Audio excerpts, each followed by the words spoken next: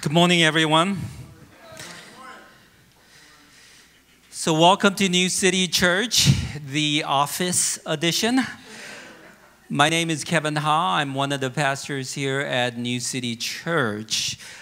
Today is Palm Sunday.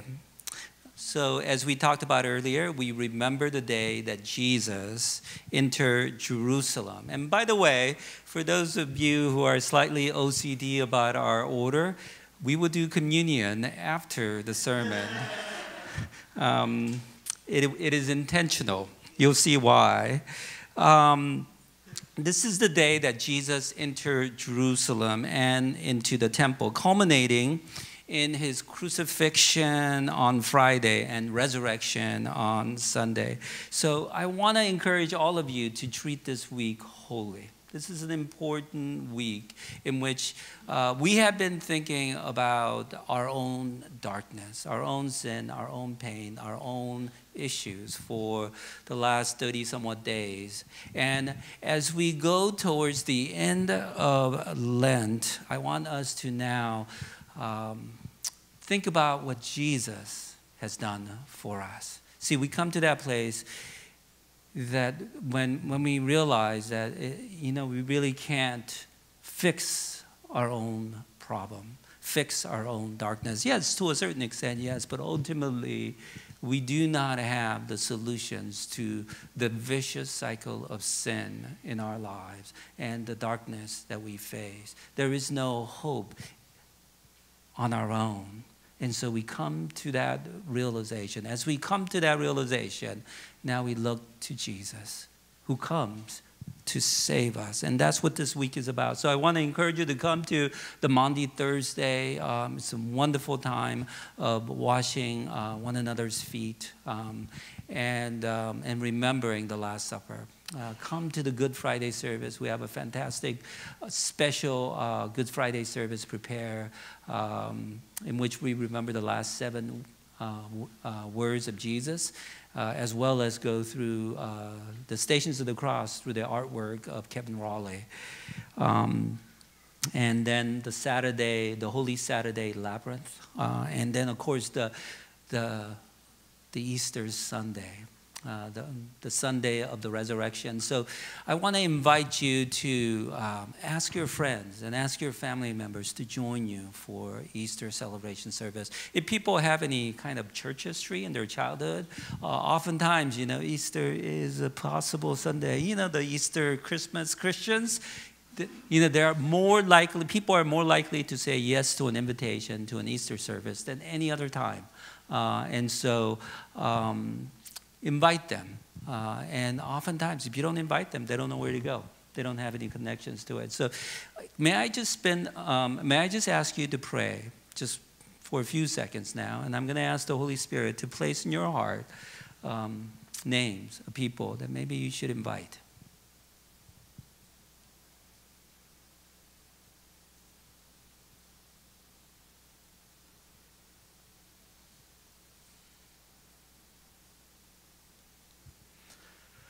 Lord, we thank you. Help us to have the boldness and the gentleness and the love to invite them to this celebration. In Jesus' name, amen. So I want to just encourage you to, write that email, text that person, call that person, knock on that door to say, hey, come on over. And also, if they have kids, invite them to the Easter Fest and give them the free ticket and invite them to come. So also remember that services are at 9 and 11 at LATC next week. So please don't get confused by that. So we are concluding our sermon series today called Through the Darkness. It's been a series about common human affliction. And the theme of this Lent series is that we are called to go through the darkness rather than to deny it or hide it or avoid it, but to go through it, to face it. And as we come to the conclusion of this series, we will now look to see how God saves us from our darkness. So that's the theme today. How does God save us from our darkness? And we're gonna look at the story of the Passover from Exodus, from the Old Testament, and also from the New Testament when Jesus celebrated the Passover. For 1 Corinthians chapter 5, verse 7, Apostle Paul tells us that for Christ, our Passover lamb has been sacrificed. So that's the title of the sermon today, Christ, our Passover lamb. You know, the Passover, the Jewish Passover and the Holy Week is deeply connected. Did you ever wonder why the date of Easter keeps on changing? You know, sometimes it's in March. Yeah, sometimes it's in early April. This year it's kind of late, April 21st. Because it's connected to Passover. You know, somebody asked the rabbi, why does the Passover keep changing from year to year? And the rabbi said, no, it never changes. It's always on the 14th of Nisan. Nisan is a month in a Jewish calendar. It's always on the 14th of Nisan. But it just happens that 14th of Nisan is also a different day on a Gregorian, our Western calendar that we use. So that's why it keeps on changing. Okay? So it's because it's pegged to the Passover. And Palm Sunday is on the 10th of Nisan. Today, if you're a Jew, you would say it's the 10th of Nisan. Not the car, it's the month. All right? Keep thinking car. And you know what? We're going to read a passage today that talks about the 10th of Nisan. 10th of Nisan is a very special day. It is this day that they are commanded to acquire, purchase the lamb for the Passover. And then for 4 days, they are called to examine the lamb to make sure that it's perfect, it's blemishless, because that's the requirement. And then on the 14th of Nisan, Thursday, begins the Passover celebration. We will see that Passover actually teaches us how Christ faced our darkness to save us from our darkness. Ultimately, today's sermon is about how much God loves us. God loves you. As I said during Lent, we've been focusing on ourselves in a way, our sins of repenting and digging deep and facing our own darkness. We've heard some great messages from Cindy on loneliness, from Tracy on rejection, bitterness. We talked about emotional pain. We talked about anxiety. We talked about greed that permeates into our hearts. We've been talking about things in our lives that causes us to be lost, causes us to feel like we're in darkness. But as we enter into the Holy Week, as we face our darkness, as we acknowledge it, as we see the depth of it, we now are called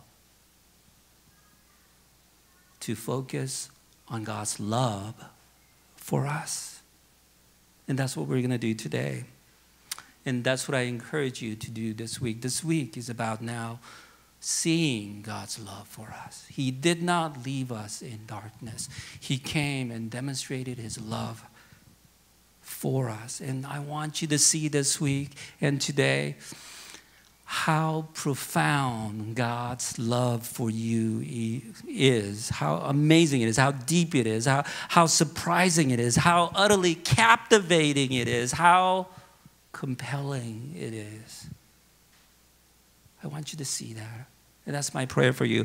As Apostle Paul prayed in Ephesians chapter 3, verse 17 to 19, he says, I pray that you, being rooted and established in love, may have power together with all the Lord's people to grasp how wide and long and high and deep is the love of Christ. and to know this love that surpasses knowledge, that you may be filled to the measure of all the fullness of God. That's what we're trying to get to. It's not just about seeing our darkness and trying to figure it out. Now, we're going to Jesus and seeing his love for us. Seeing the depth of his love for us.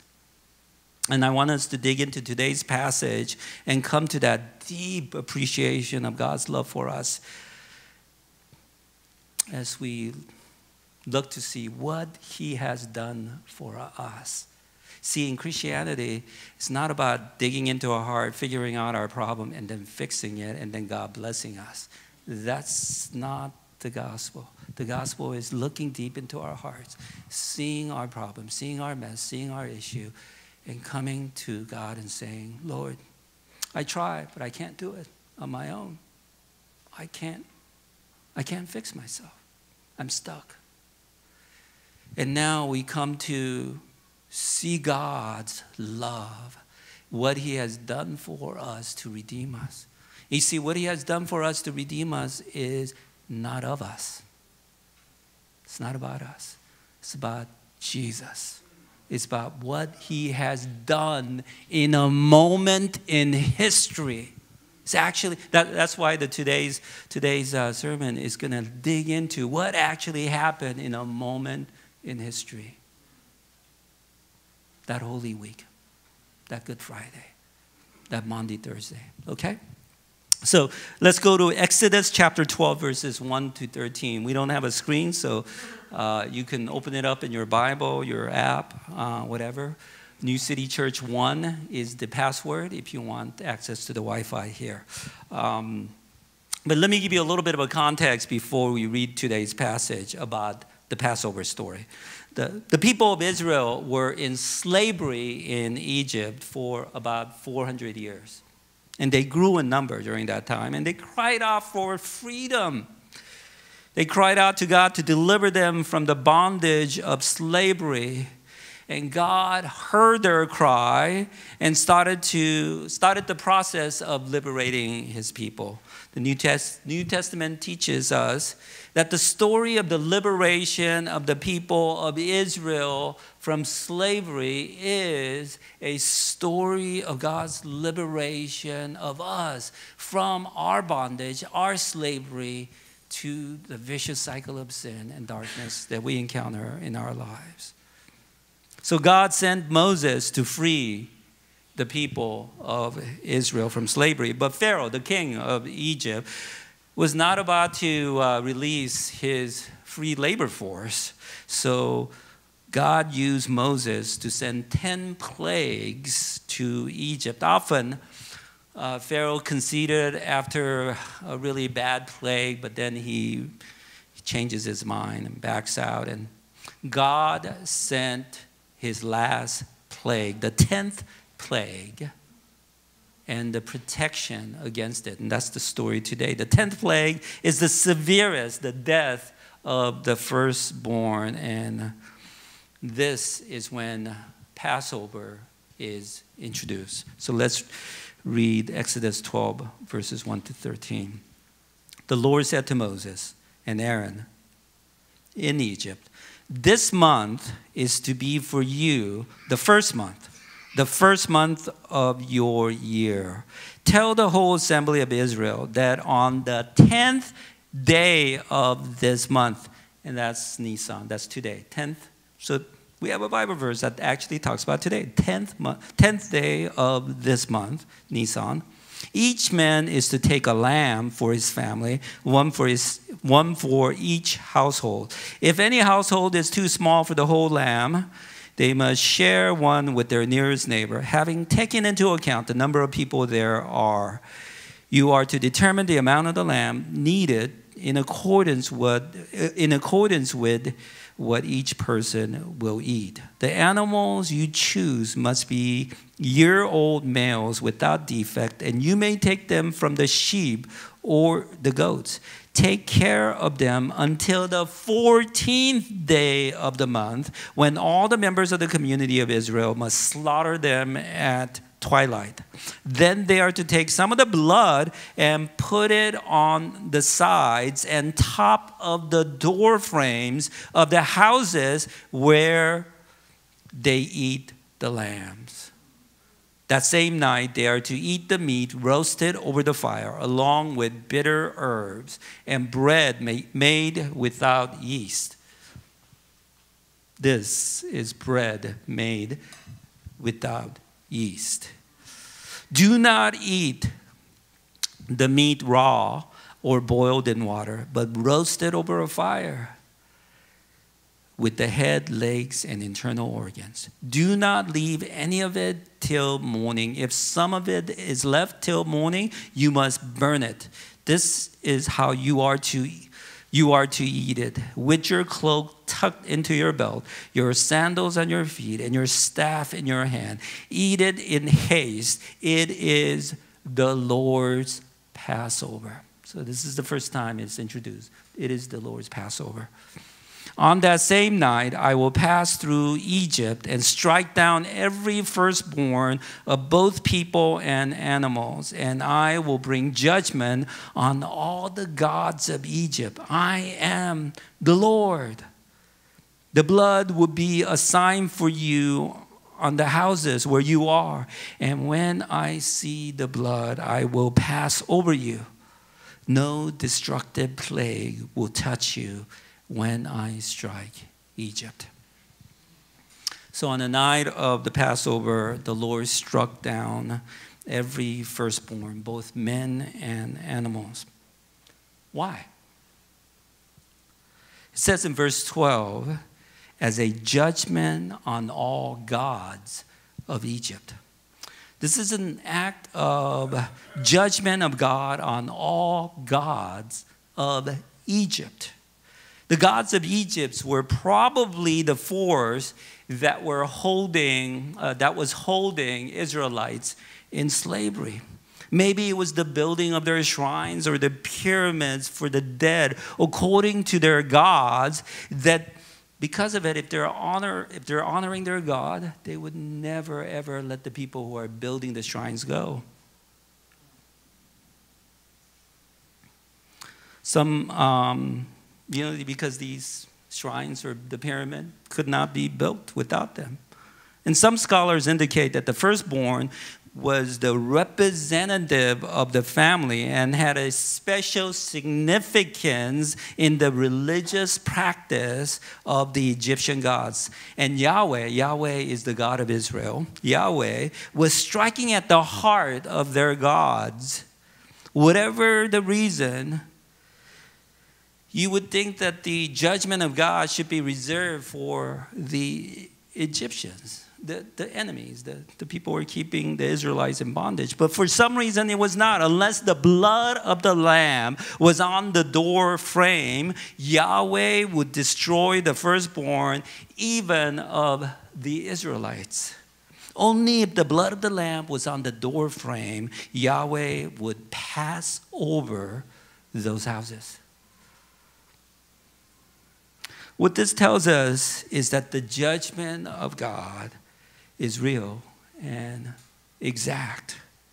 There is a wrath of God against evil and sin, because God is a God of justice.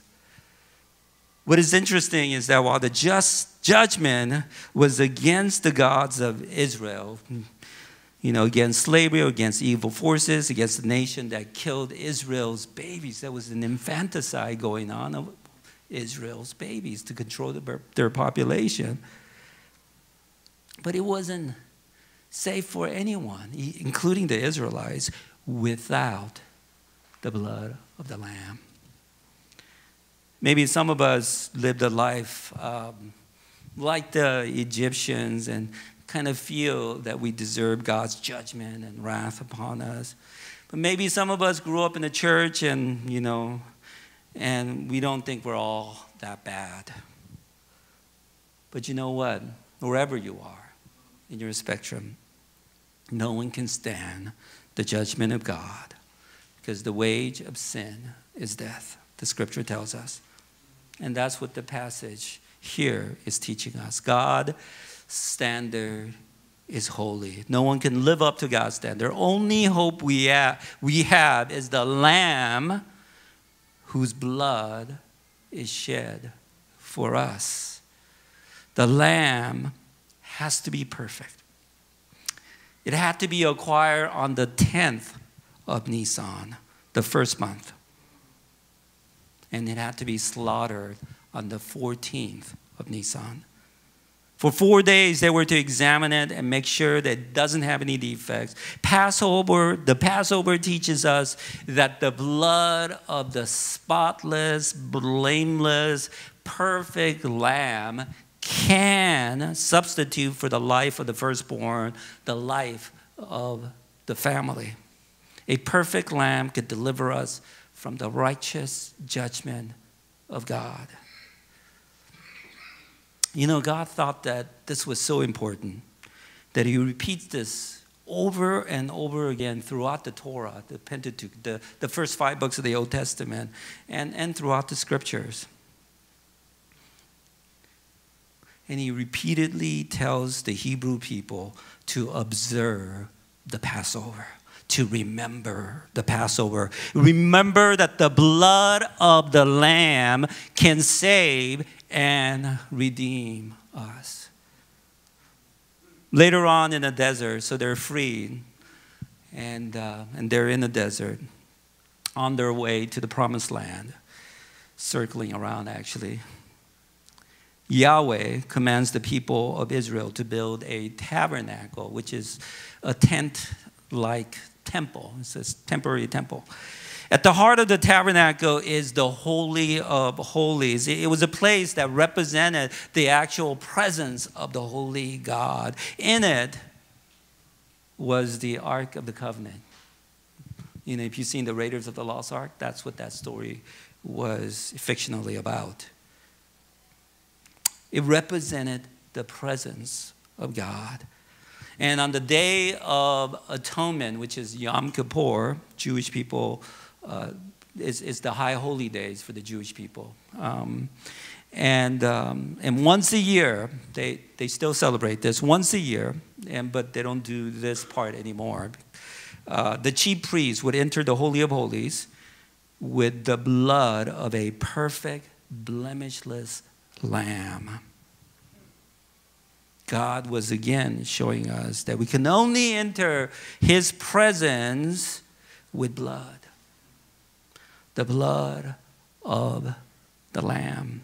Every time the Hebrew people went to the temple, every time they atoned for their sins in a Day of Atonement, they were called to remember that they cannot stand on their own merits.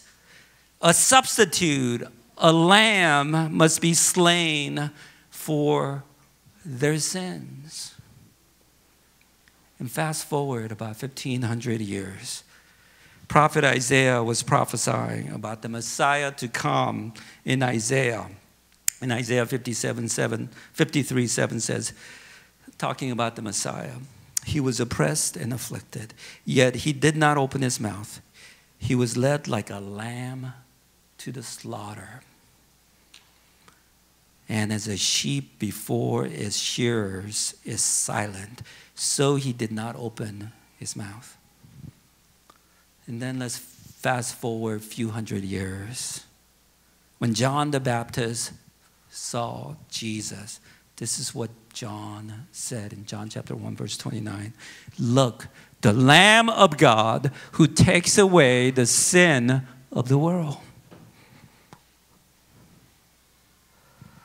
Jesus is the one who is slain as a substitute for us. He is the Lamb of God. You know, 1 Peter 1:18, Apostle Peter explains this further. He says, for you know that it was not with perishable things such as silver or gold that you were redeemed from the empty way of life handed to you from your ancestors. It's not because of money, silver, gold, whatever you did. It's not because of that that you could be saved from your mess, your darkness. That's what he's saying. Verse 19, but with the precious blood of Christ, a lamb without blemish or defect. He was chosen before the creation of the world, but was revealed in these last times for your sake. It says we were redeemed by the blood of Jesus, a lamb without blemish or defect. What's more amazing is that this, maybe it's not more amazing, but another interesting fact is that this passage says that God knew even before the creation of the world that Jesus would be the Lamb. If God knew beforehand that Jesus will be the Lamb, this passage in Exodus that we've been reading must be written to point to Jesus. Remember the Lamb. Watch for the Lamb. Watch for the Lamb. Only through the Lamb. Then it was announced when Jesus appeared, behold, the Lamb of God who takes away the sin of the world. And Jesus entered into Jerusalem and the temple on the 10th of Nisan, the date that under the Passover commands that we are supposed to acquire the Lamb. He entered into Jerusalem on that particular day, on this particular day, Palm Sunday, because he is saying to the world, I am the Lamb of God, to take away the sin of the world. And people welcomed him with cloak and palm branches. Palm branches, I think, comes more from the tradition because, that's people put down palm branches and said, Hosanna, Hosanna, blessed is he who comes in the name of the Lord. And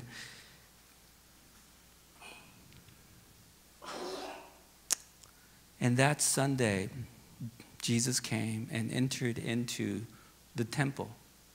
And the reason that the temple was so busy, remember there were money changers, people selling all kinds of stuff at the temple courtyard.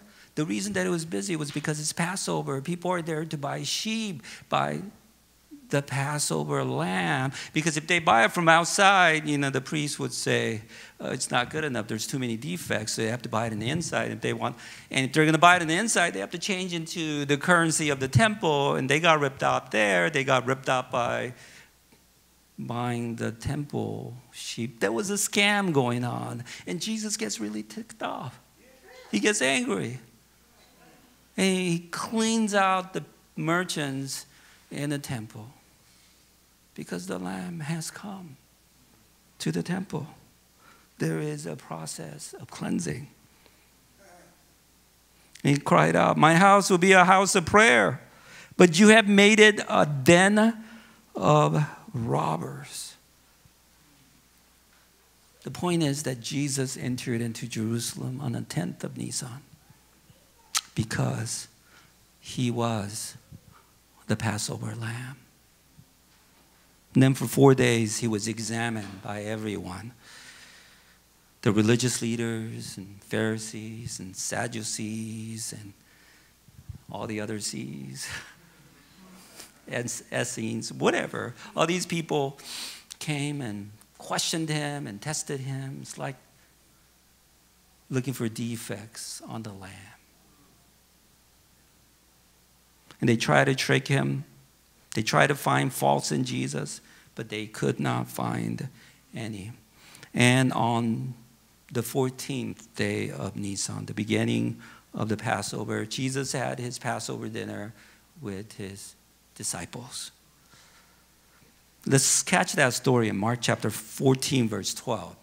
Mark chapter 14, verse 12. On the first day of the festival of unleavened bread, that was another name for the Passover festival, when it was customary to sacrifice the Passover lamb, Jesus' disciples asked him, where do you want us to go and make preparation for you to eat the Passover? And we're going to skip down to verse 16. The disciples left, went into the city, and found things just as Jesus had told them. So they prepared the Passover. When evening came, Jesus arrived with the 12. So we know that that dinner, the Last Supper, as we remember them, is the Passover dinner. Verse 22. While they were eating, Jesus took bread, and when he had given thanks, he broke it and gave it to his disciples, saying, "Take it, this is my body." Then he took a cup. When he had given thanks, he gave it to them, and they all drank from it. "This is my blood of the covenant, which is poured out for many," he said to them. "Truly I tell you, I will not drink again from the fruit of the vine until that day when I drink it new in the kingdom of God."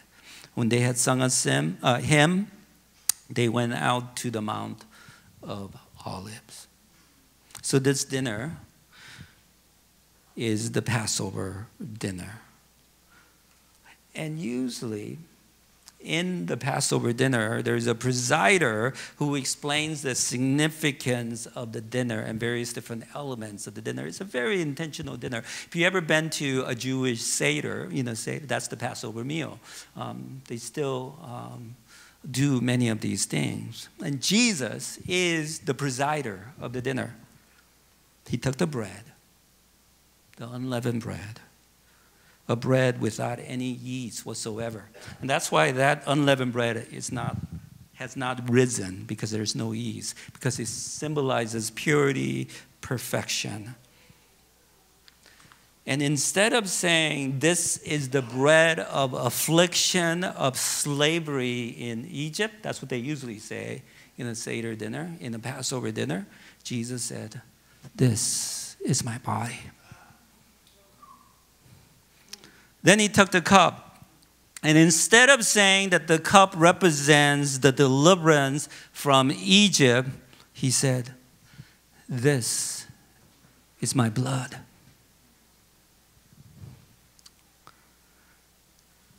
So there's this unleavened bread and the cup. But where's the lamb? I mean, where is the Passover lamb in the Last Supper? What kind of a Passover dinner is this? There's no lamb on the table. The lamb is not on the table. The lamb is at the table. Jesus is the Lamb of God. Now, why is it so important to understand that Jesus is the Passover lamb? So what? You're saying, thank you for the historical lesson. It's mildly interesting, Pastor Kevin. But so what? You might say.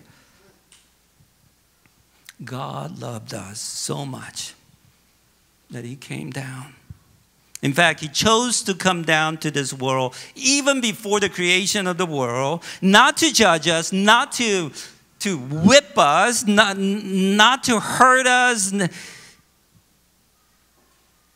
but to be our Passover lamb. Now, this is not some divine child abuse. Some people say it is. It's not God the Father whipping his son and go, "You take the punishment for their sins." It is God himself who comes down in Jesus and who takes our place and becomes the sacrificial lamb. He came down to be judged, to be humiliated, to be mocked, to be spat upon, to be beaten, to be abandoned, to be rejected, to be lonely, to be filled with our anxieties, to be filled with our pain, to be filled with all of our darkness, to be crowned with the crown of thorns, to be whipped until he collapsed, to be nailed to the cross, to be pierced by a spear, to be crucified, to be slaughtered as a lamb, our Passover lamb, to redeem us, to reconcile us to God, to free us from slavery, to give us liberty and freedom, to give us a new life, to bring us into his presence, to give us eternal life, joy, peace, and love. This is about God's love for you. This is how he showed how much he loves you. God's love for you is not just this abstract, positive energy love that flows. There is that element of that. But it's more than that. God actually comes down and takes upon our darkness upon himself and suffers as our substitute. That's how much God loves you. Would you meditate on that love this week? As you think about how he washed his disciples' feet, would you think about his love for us? Would you think about how he became the Passover lamb? Would you think about his love for us? As you think about the cross and how he died for us, now he suffered for us, would you see his love for you? Would you meditate on his love for you? No matter how dark your afflictions are, Christ has come to save you. Would you meditate on his love for you? Romans 5:8 says, God demonstrates his own love for us in this: while we were still sinners, Christ died for us. This is a demonstration of his love for you. Do you want to know how much God loves you? Look at the cross. Look at what he has done for you. Look what he has planned for you. Look at the suffering. That is how much he loves you.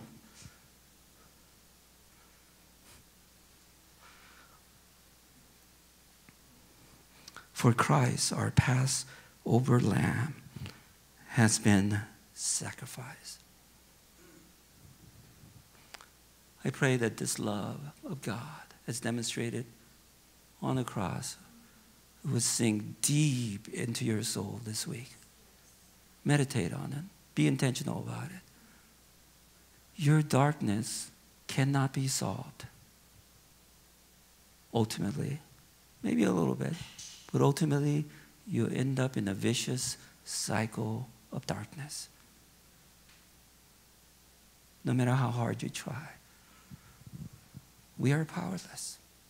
Only in Christ Jesus and his redeeming love for us as a Lamb of God. Only when we hold on to that love and let the love of God saturate us. And you know, the thing is, because we've been thinking about our own darkness, his love is even greater. His grace is even more amazing, right? What he has done for us is even more powerful.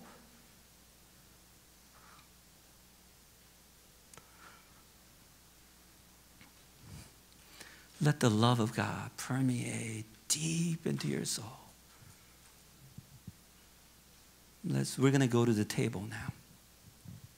But as we do that, I want us to spend a moment in meditation.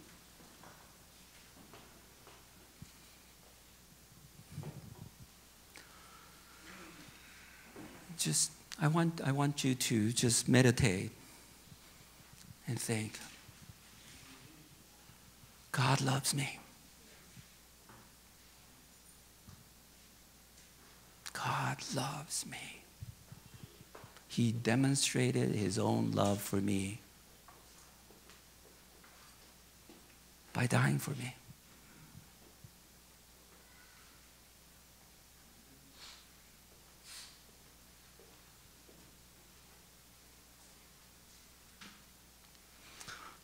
I want to invite you to take his body and blood, because he is the Lamb who was slain for our sins. If you want to believe this, if you believe this, we invite you to take the body and the blood. We're going to pass it out to you because it's a smaller room, and so it'd be passed around.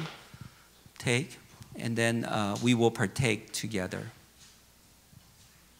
At the cross you beckon me, you draw me gently to my knees, and I am lost for words, so lost in love. I'm sweetly broken, wholly surrendered.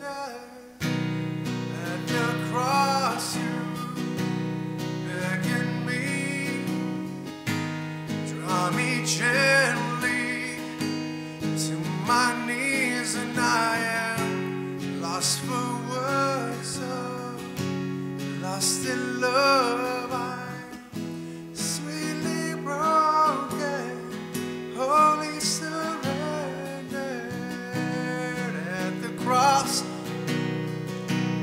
beckon me, draw me gently to my knees, and I am lost for words, so lost in love. I'm sweetly broken, wholly surrendered.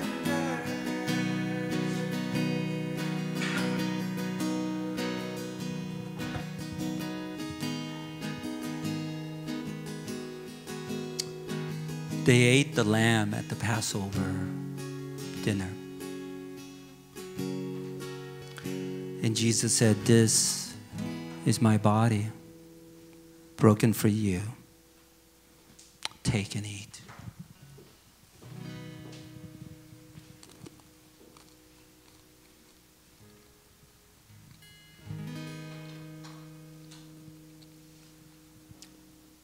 Then he said, "This is my blood, shed for you for the forgiveness of sins, to take away the sins of the world." Let us take.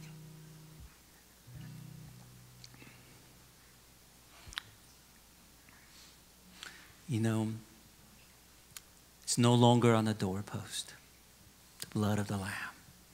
It is ingested. It is inside of us. I believe that, in a way, the power of what he has done for us, the power of his love for us, goes in us, inside of us, and becomes for us the power to live. Apostles regularly talked about the power of God that is in us. It's not some inspiration that we get because we get some godly inspiration. It's literally because we have ingested what he has done for us. We have ingested the body of Christ and the blood of Jesus. We now have the power to prevail, power to be close to Jesus, power to soak in his arms, power to learn, power to be embraced by him, because as we do so, our darkness fades. Amen. Let's pray. Lord, Heavenly Father, we thank you. You thank you that you came and lived among us. You shared your life with us. Then you became our lamb, our Passover lamb. You demonstrated your love for us in such concrete ways. And you told us to remember, I am the Lamb. And remember every Sunday, every time you gather, every time you eat, remember to ingest me, my body and blood, because that is power for you. So Lord, Heavenly Father, help us to live out the power of the love of Christ demonstrated to us on the cross. And as we do so, help us to prevail over our darkness and help us to take steps to prevail over the darkness of this world and bring compassion and justice and grace wherever we step into. Thank you, Jesus. And this week, oh Lord, help us to just soak in this and remember this. Help us to make this week a special week, oh Lord, of remembering your love, what you have done for us. In Jesus' name we pray. Amen.